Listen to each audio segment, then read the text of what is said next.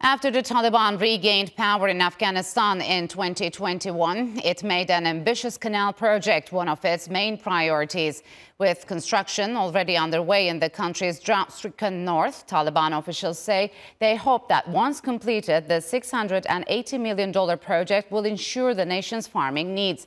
But neighboring states have deep concerns over water security in the region, sparking fears of renewed tensions. The Qosh Tepa Canal will begin from Amu Darya in Balkh province and stretch 285 kilometers towards the country's southeast once it's completed. And that's expected to happen within the next 5 years as the project is in its second phase. But Uzbekistan and Turkmenistan say the canal could radically change the water regime in Central Asia, as both countries are concerned the reduced flow will affect their profitable cotton fields.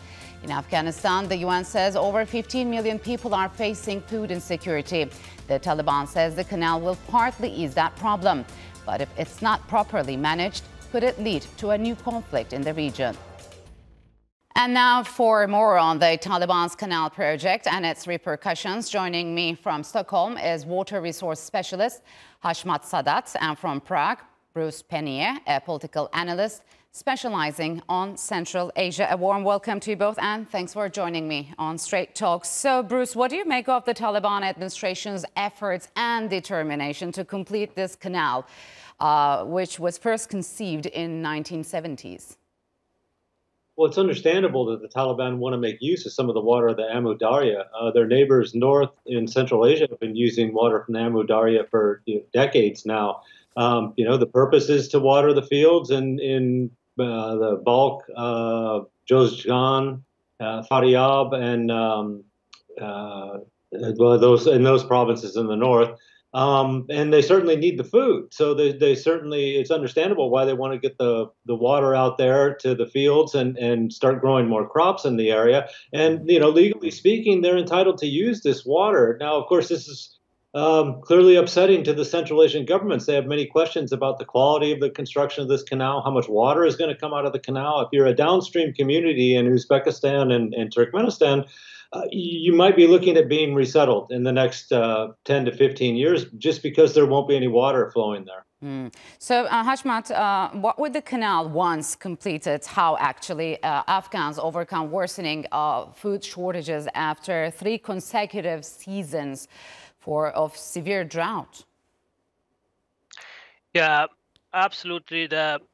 If you look at it, the Afghanistan internal economy, it's primarily based on agriculture, and most people rely on the agriculture sector for work and incomes. In Afghanistan has millions of hectares of arable land, almost half of which remains uncultivated. So definitely Afghanistan will focus more on the irrigation schemes development, such as Qosh Tepa Canal. And definitely this canal will secure water for irrigation in agriculture in Afghanistan, which as a large arid country and with limited access to water resources, particularly in its northern region. The Qosh Tepa Canal could provide reliable water sources for irrigation, helping to enhancing agriculture productivity and food security in the region. This will be crucial for supporting livelihoods and as well reducing dependencies as external food imports to Afghanistan. But Afghanistan has its right, or any other riparian state has right, to take advantage of its sheer water resources, but not harming the environment and the rights of the other riparian countries in the sheer water basin. So, Bruce, this canal has been criticized by Afghanistan's neighbors. You've just mentioned Uzbekistan and Turkmenistan, who say they'll be negatively affected by falling water flows. What other concerns do they have?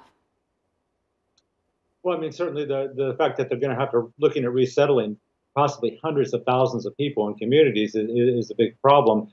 And while they can understand Afghanistan's need and right to use some of this water, again, I mentioned there's concerns about the quality of construction of this canal. It's a domestic project. Obviously, they couldn't get any foreign investors to come in on this, so they're relying on Afghan companies to build this. There's questions about Are they lining the canal properly? I mean, this is a huge canal, right? It's 100 meters across, 8 meters deep, and it's going to stretch 285 kilometers long. If it's poorly constructed, then not only does Central Asians lose the water, but it ends up being wasted in the meantime. And I think that's one of the primary concerns at the moment, because we have to rely on the Taliban's word for what's going on this. I mean, they have allowed some Uzbek inspectors, officials to come across and take a look at parts of it, but they're not letting anyone look at the whole section of the canal.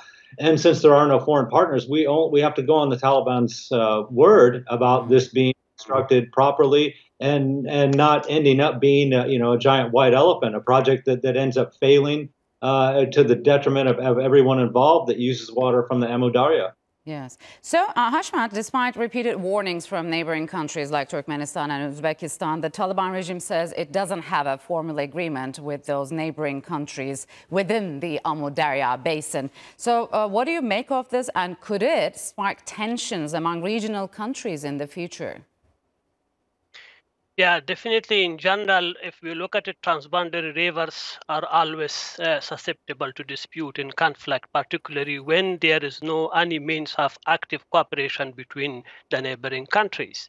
Active water cooperation between the riparian states required the basic level of water cooperation quotient by presence of the 4 basic indicators, which is agreement, or treaty for water allocation in the shared water courses, commission for joint water management, ministerial meetings, and as well technical project. But none of them exist in presence in the Amu River Basin. But for Afghanistan government as well, and as well for the Central Asian countries, it's important that to work together holistically and work jointly to manage this sheer water courses more effectively, and engage Afghanistan in their negotiation or institutional setup, which is the Almaty Agreement. Afghanistan was not actually part of that one, and as well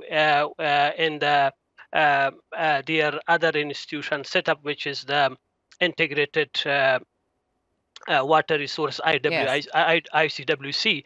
That is one of the things that Afghanistan should be part of these institutional setup, that they work together and jointly manage this sheer water courses between all the riparian countries. Otherwise, definitely there will be a huge risk of war and conflict in disputes between the riparian countries, mainly Afghanistan as an upstream country, when do any intervention in the river basin. So, Bruce, what do you think? Is there a room for cooperation, a regional cooperation from Afghanistan's side? And what options do Afghanistan's northern neighbors have at hand to stop or manage the consequences of this project?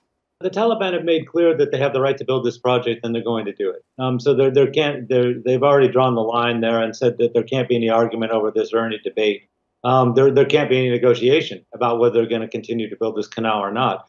So the Central Asians are stuck with that situation. And again, to mention, I'd mentioned that they had been using this water for decades for their own agriculture, and specifically to grow cotton, which of course is a very thirsty crop. So, just their use of the Amu Darya in the last 50 years has led to the desiccation of the Aral Sea. So they really don't have much of a leg to stand on, so to speak, to argue against the Taliban using the water here, or what possible consequences there could be.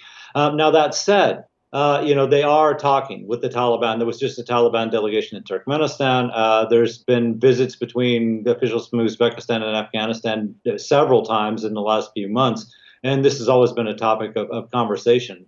So what can they do? It's hard to say. I don't think it would come to hostilities. I mean, we've already seen what happened with Iran and Afghanistan over the Helmand River water just last year. So the Central Asians are aware of that and aware that the Taliban are ready to use military force if needed to defend their rights to the water. That no one wants that in the region. And so we're just going to have to see if they can come up with some happy solution to this problem that Probably won't suit everybody, but at least keeps as much water as possible flowing to the areas in Central Asia and gives Afghanistan what it needs. Yes. So, Ashmet, is the Taliban using this project to boost its image and legitimacy in the eyes of Afghans?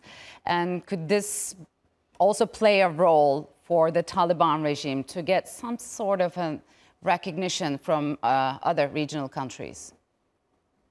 Look, the Qosh Tepa Canal has regional cooperation friction.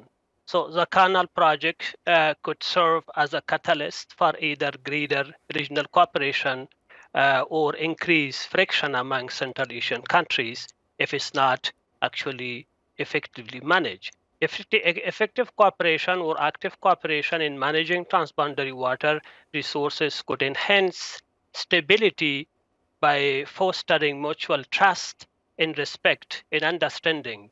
So conversely, failure to address concern and these concerns and disputes related to the canal could lead to heightened tensions and instability in the region. That is very clear. But Taliban tried that, to boost their image and as well to provide services as a required for their people in nation, and as well they focus more on their own national interests as their people demanding from them. All right, gentlemen, we'll have to leave it here. Thank you very much for joining me on Straight Talk.